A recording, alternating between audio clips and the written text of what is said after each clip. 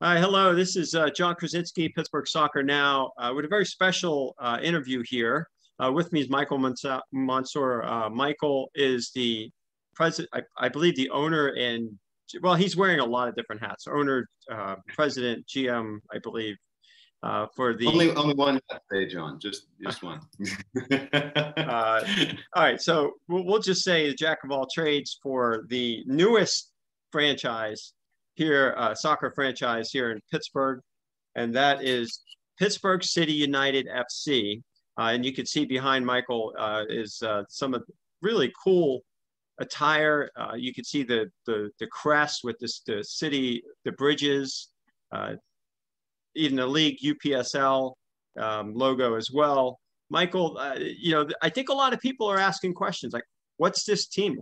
What are they all about? What's going to happen? This is, we've seen some of your announcements that come through.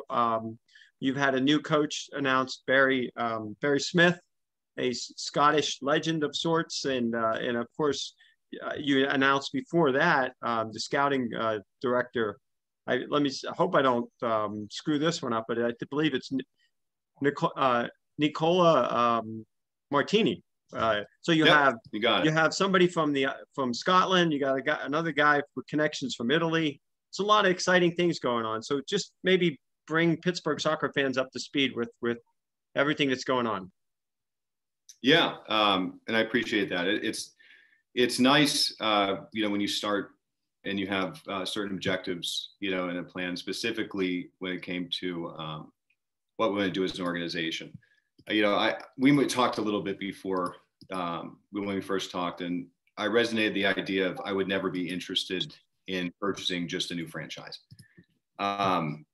It's not for my lack of love of soccer, because I love this sport. It's the most beautiful game, I think, in the world. But at the same time, I think about the parameters of owning a team and the realities behind players committing themselves to your organization.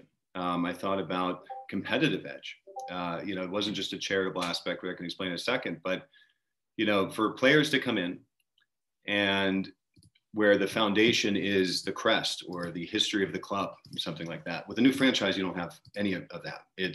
We're new, here we are, let's win some games and let's connect with the fans. So that effort for the fans is important. I think Oakland Roots did an excellent job when they launched and had such a high attendance rate. Of course, Detroit FC, I mean, these are other divisions, but nonetheless, you can have success in that, and that's great.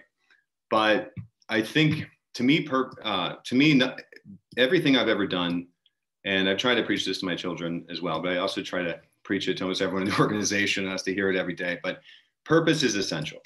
Purpose is the ultimate driving force when it comes to creating a foundation of belief. If everyone has a purpose, then they have more than just winning as their goal. And because of that, the distraction of performing for the crest or performing as a new team or anything like that, the history of the club, the individual itself does not become the primary focus. If you come to our club, and every player who is interested in our club, who came in and communicated about what we were doing or didn't know, there was two aspects. It was important that I said, this is why we're doing this. It's important that we provide that sense of purpose because we are doing something special. Our fans are the soccer fans, but our fans are also the healthcare workers, which some are one and the same. And Pittsburgh has one of the highest healthcare worker per capita, one of the highest senior per capita in the country. And what we went through, which I've only mentioned now, I guess the first time, because it obviously gets mentioned a lot, but in relation to the pandemic and things of that nature, it really brought to the forefront our need and our universal support for healthcare workers.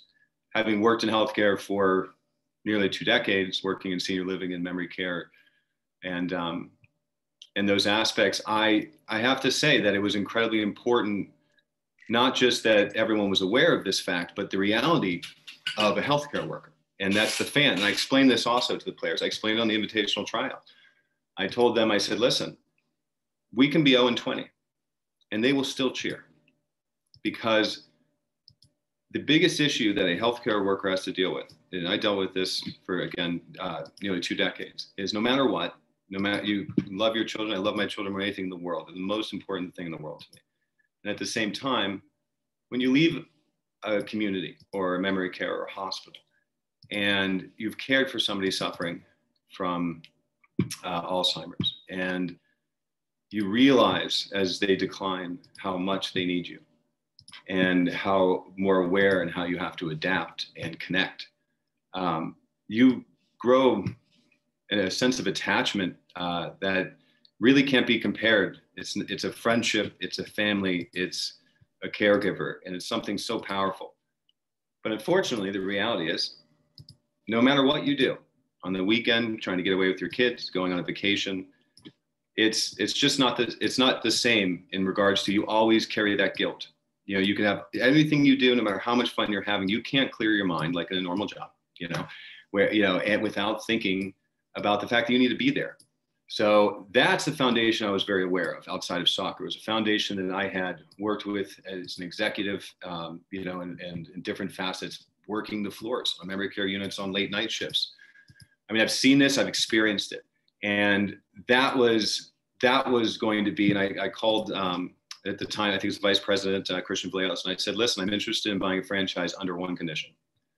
And that condition is, I want to get a sponsorship from the Alzheimer's Association where we put their jersey on the front of the jersey. I want to give half the profits. I want to turn our team into specific mandates where when we go to a game, for example, we're not going in jerseys into senior living communities for an hour to volunteer. We're going in street clothes. This is not about us pushing the brand as the sole, you know, proprietors in a way of this vision. You know, I want everyone to eventually adapt and see this, but at the same time, I explained to, you know, and so I explained to Christian. I said, so I want to do something different. I think that they deserve it, and if I can just remove that guilt from a single fan for 90 minutes, that is so powerful.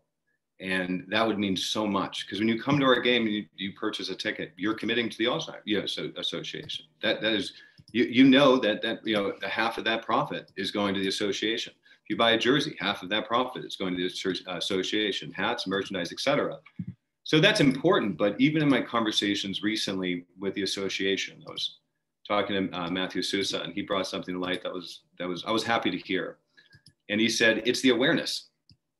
That's what we're excited about. You know, we're seeing Alzheimer's Association logos on Marvel jerseys. You know, we're seeing this, you know, starting to take flight, and we're seeing this commitment. You know, Barry Smith will, when Coach Smith called me, and he reached out to us. I get a lot of credit, I think, early on, or at least credit with the question mark, right, until we kick a ball. But in regards to who I've been able to bring in from a GM perspective, I think when you have a valid story and you have this type of approach and it's new, but you feel like it shouldn't be new. You feel like our team should have been doing this. You know, oh, hey, let's not be a new franchise. Let's find something that is our foundation. We are the healthcare workers soccer team. We are there for them. We're going to fight for them. And, you know, and that was to have someone connect with me, to resonate that just on, you know, the relatively limited information that's online. I'll let Coach Smith, when he gives his announcement, express what he said and why, but it meant the world to me. It meant the absolute world to me. You do tend to not lose faith.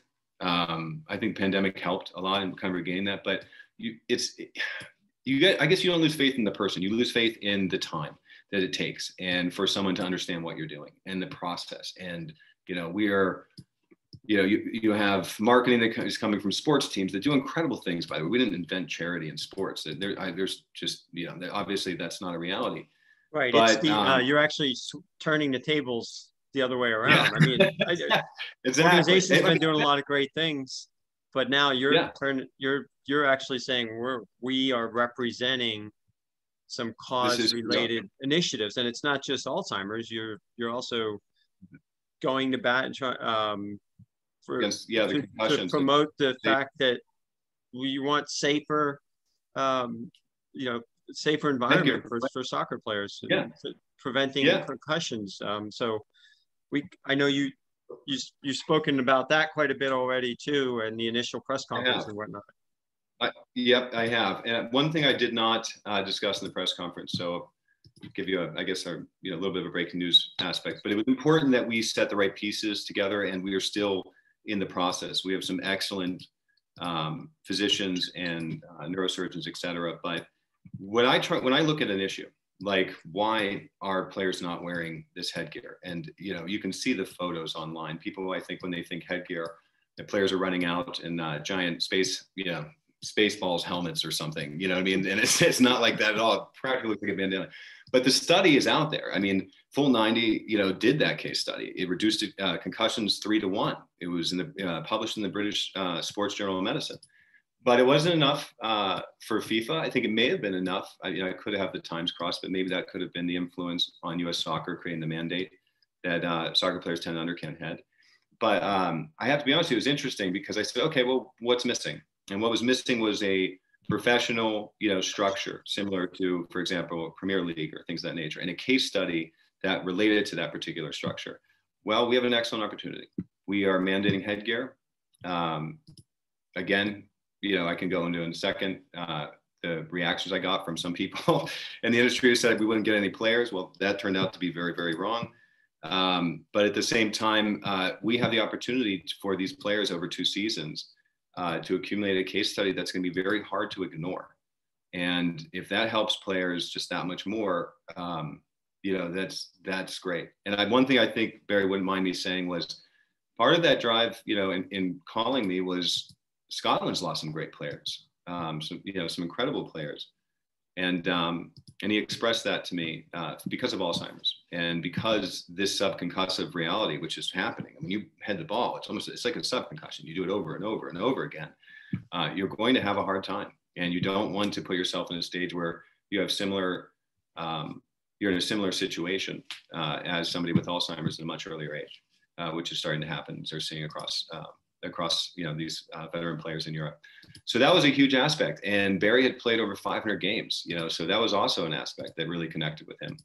And I'm overwhelmingly humbled. I know that, without sounding cliche, I am a very ambitious person when it comes to the potential of the human condition. I believe that people are capable of really connecting with something. So that's a huge factor for me, but this is humbling beyond my highest expectations. And it's created an opportunity for us to be able to be very consistent and precise in what we do, because we do want to win.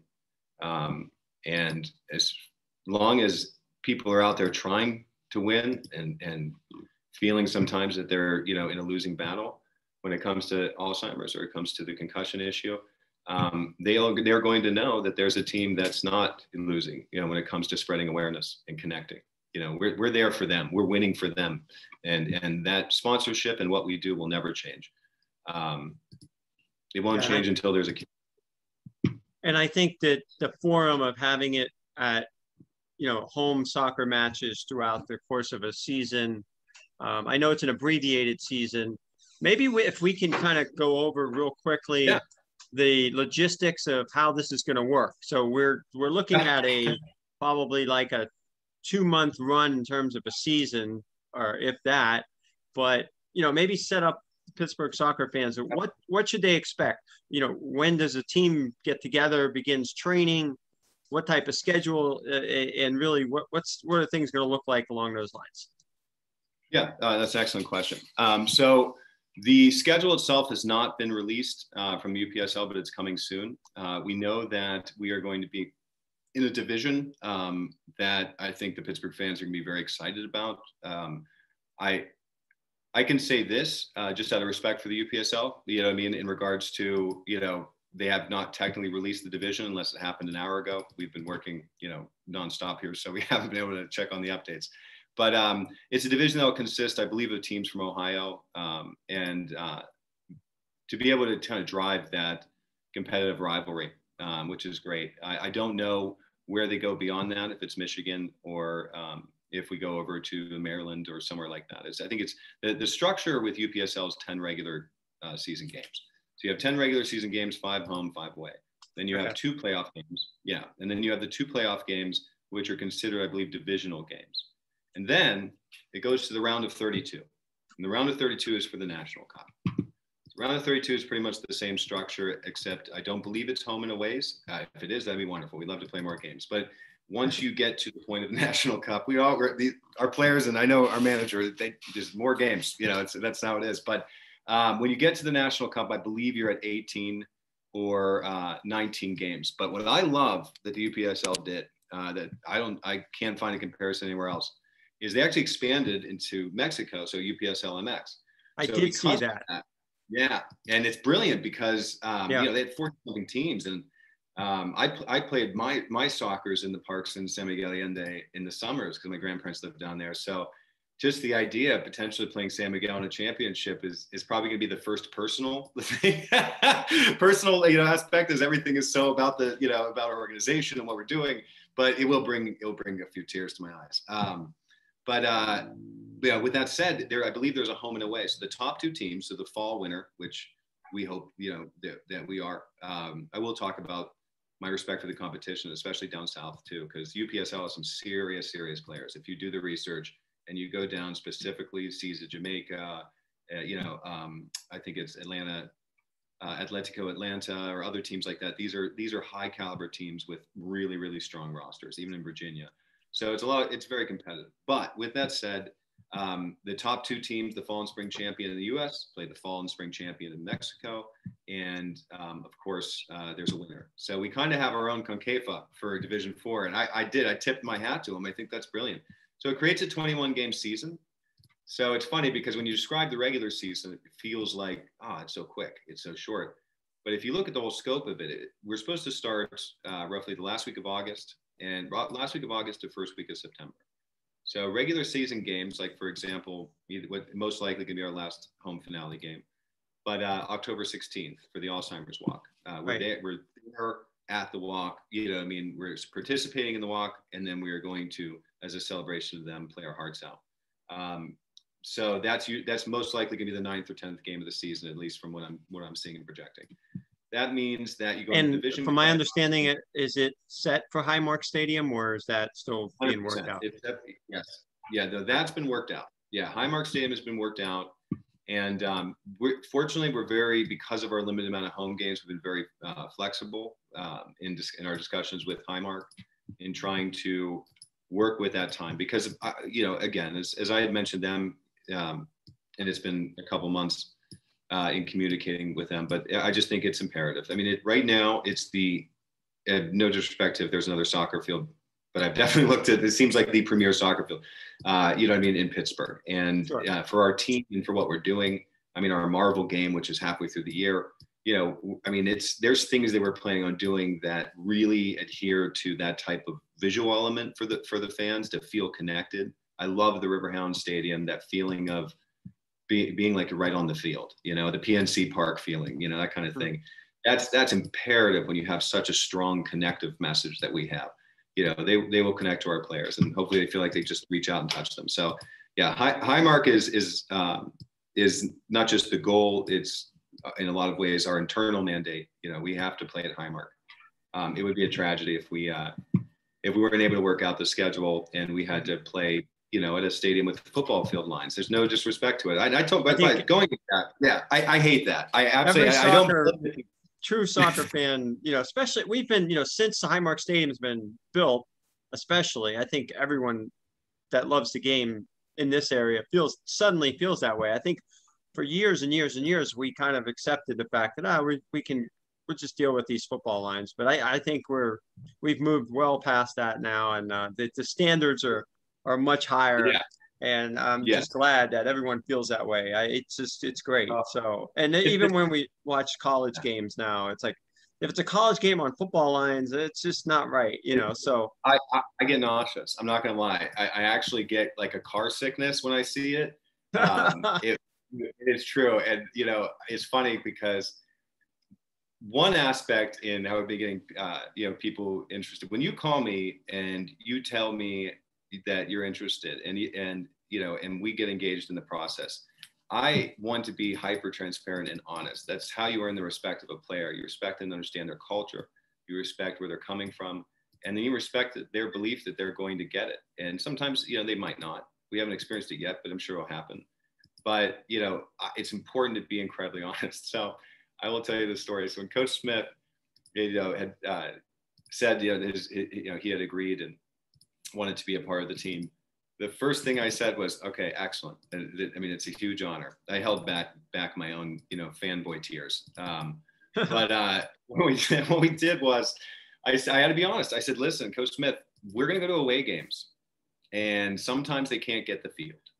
And we might be playing in high school football fields, for away games, which is surreal when you think about, again, the level of talent. And I think there's an owner who owns an Italian club in Miami, I believe, and he had bought into the UPSL. I mean, it's surreal that it's not like a complete mandate, but I also understand why it's not a mandate. I mean, I think Pittsburgh should have another soccer stadium, to be honest with you. It would be great. But that's happening. It's trending. You know what I mean?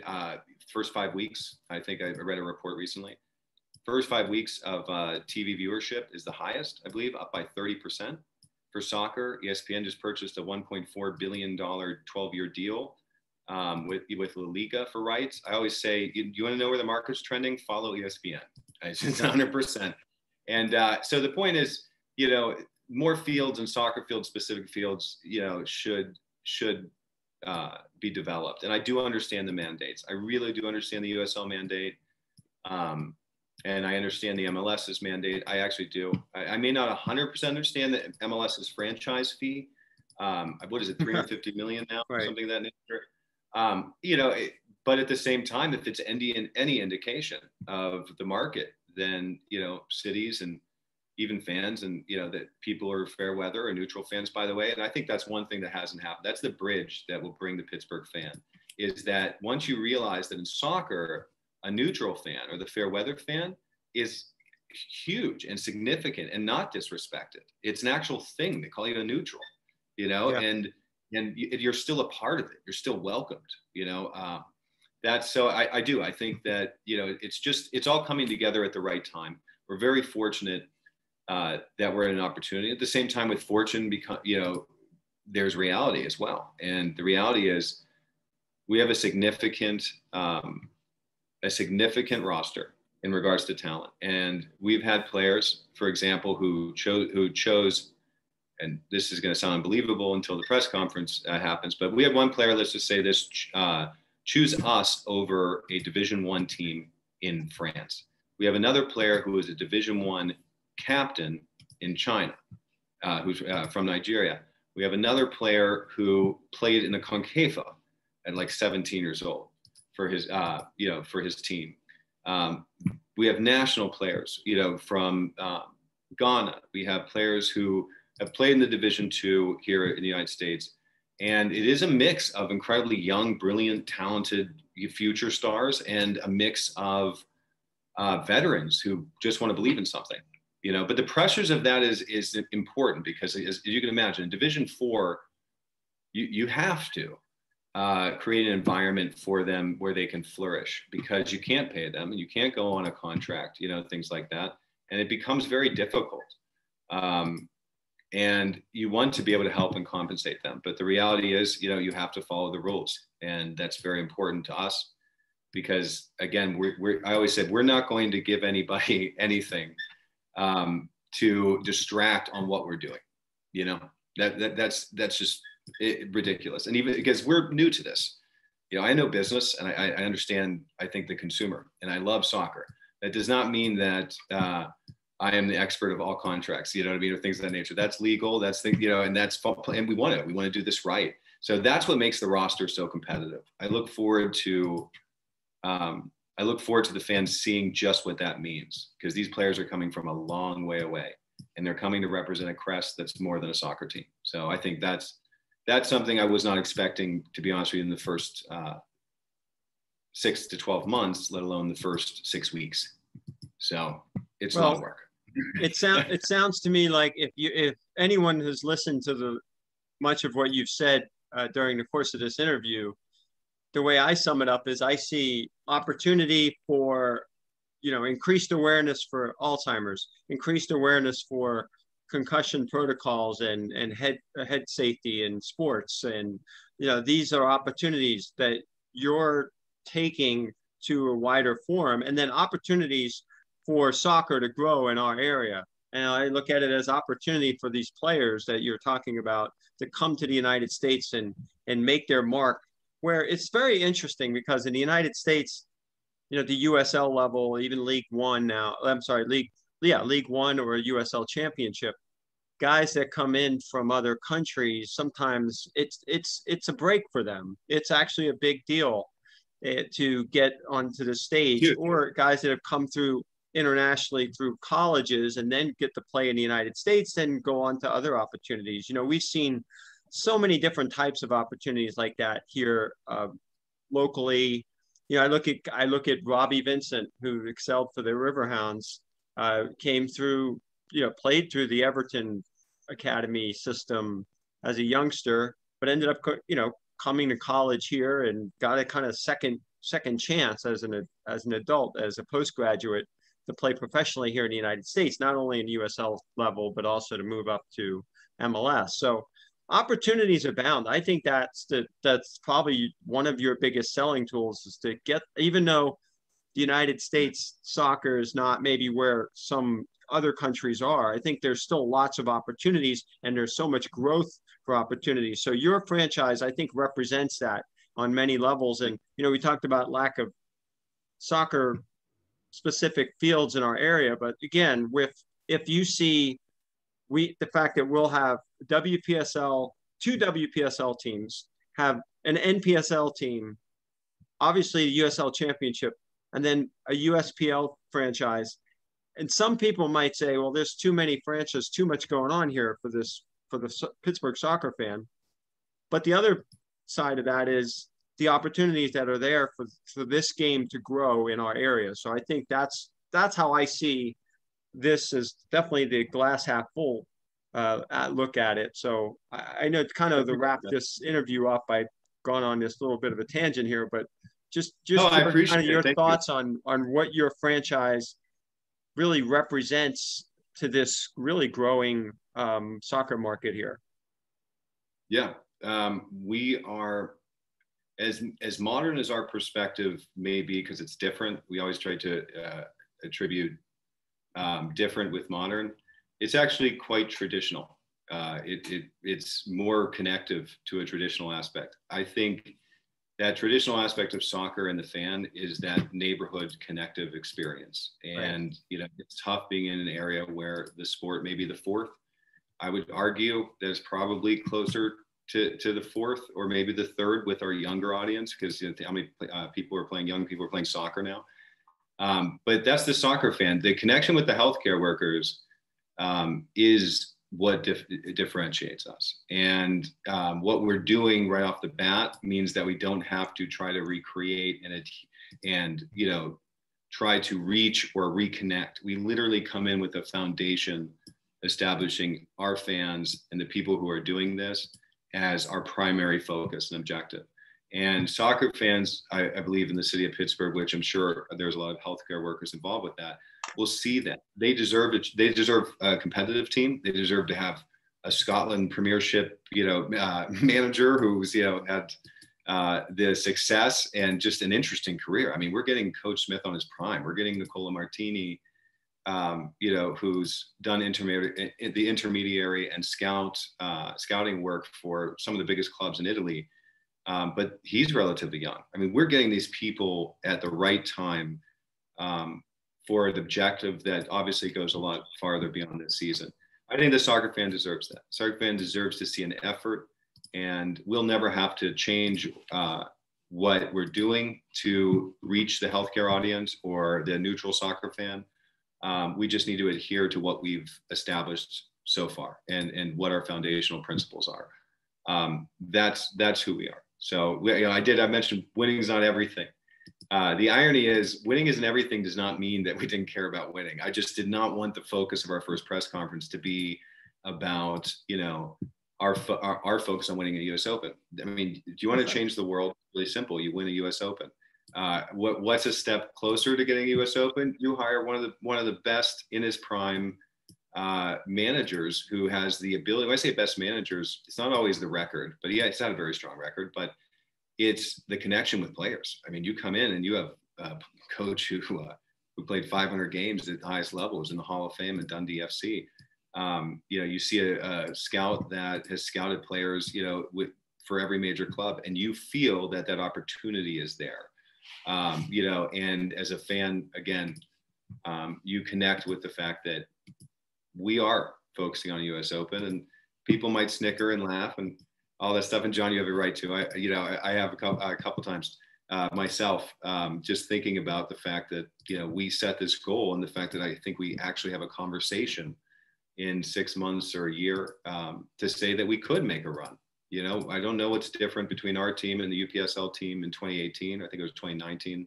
I think it might have been 2018 or 2019. They went to the quarterfinals, lost to LA Galaxy by 1 goal.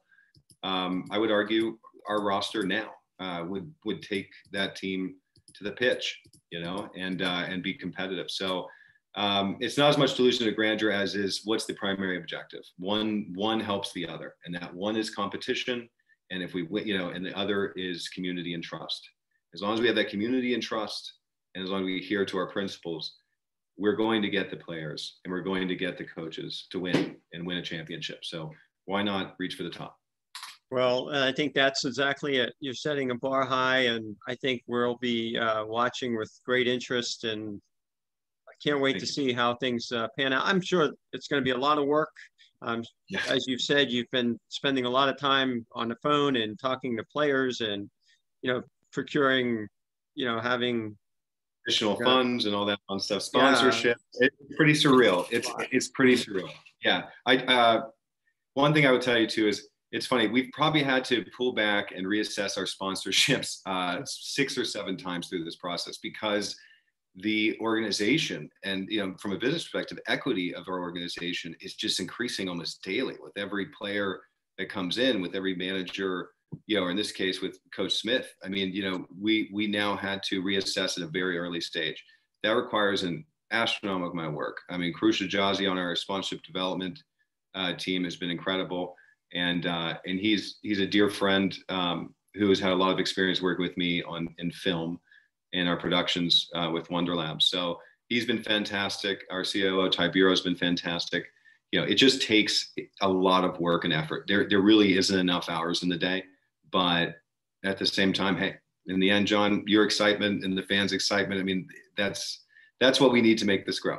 And that's what we need to adhere to this, this organization and the momentum of the organization. So like I said, looking forward to it. There's going to be more news to come. I know you and I have discussed this, and Pittsburgh Soccer Now will be there to share that news, and who knows, break some news every now and then when the announcements come. I would tell everybody to make sure that they pay close attention to our social media platforms and our channels as well. But again, it's Pittsburgh City United FC, a new member of the UPSL, which is the United Premier Soccer League. And its season apparently will be kicking off in late August, and just a lot of excitement. So again, Michael, thank you so much for joining me today. I really appreciate it, and looking forward to everything that's going to be coming down the pike. Oh, thank you, John. And it's an honor. Your commitment to the city and Pittsburgh, and when it comes to soccer, is pretty incredible. And it's inspiring as a fellow soccer fan for the 4th most popular sport in the city. I just want to tell you that you've done an amazing job. It takes a lot of commitment. So thank you. It's an honor. Thank you. And thanks again for being part of this. And we'll be talking to you soon. Oh yeah. Absolutely. All right. Talk to you.